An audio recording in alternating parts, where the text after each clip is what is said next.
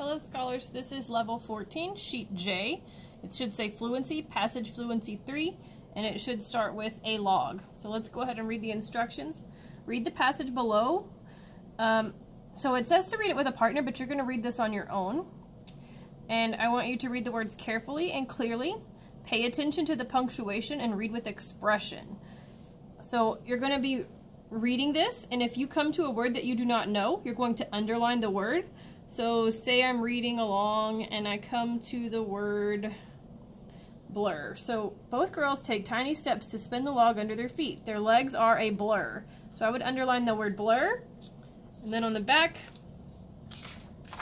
I would write it right here, underline it, and then I'm going to look it up in the dictionary. So you're going to need a dictionary for this. To find that word in the dictionary, you're going to look at the top for the words that start with a B. Okay, so here I'm on the B's. Now I need to look for the next letter, L. So O comes after L, so I know I need to go forward. Ooh, L. So then, no, that's an I, sorry. L, there it is, blackjack. So then I'm going to go to the next letter, U. So I know U comes after A, so I'm going to keep going further. The O, B-L-U-E. So I'm going to look down here for blur.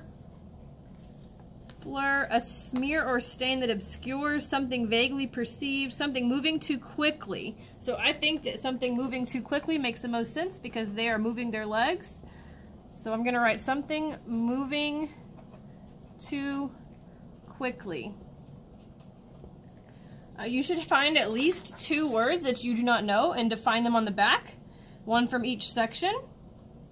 And then when you get done, I want you to answer these questions on the back. Number 1, 2, 3. And then don't worry about the star at the bottom.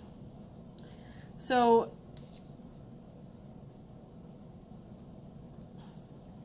actually don't worry about answering number 2 because you won't be able to tell that on your own probably. So was the reading smooth and easy to understand? So you would write number 1. So I was able to read this smoothly, and I could understand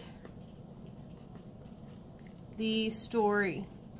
So that could be what you would write here, or it could be the opposite. Maybe it was hard for you to read this and you couldn't understand it. So if that's the case, you would write I was not able to read this smoothly, and I could not understand the story. So you're going to pick one of those 2 depending on whether or not you read it, you felt like you could read it easily, or whether or not you felt like you could not read it easily. Then for the last question, it says, what questions do you have about this passage? I want you to come up with 2 questions. So a question I still have is, why did something happen? What does this mean? Who is this? Another question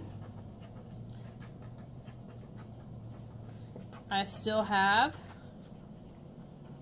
is blank. So you're filling this in with a question that you still have about this story. So actually you're going to do the same thing for sheets K and L. So all 3 of those sheets are the sheets you're working on this week for word work. Do not go past sheet L. You should only be doing 3 sheets per week. Once you finish these 3 sheets, you can finish up any work that you have that you haven't finished yet.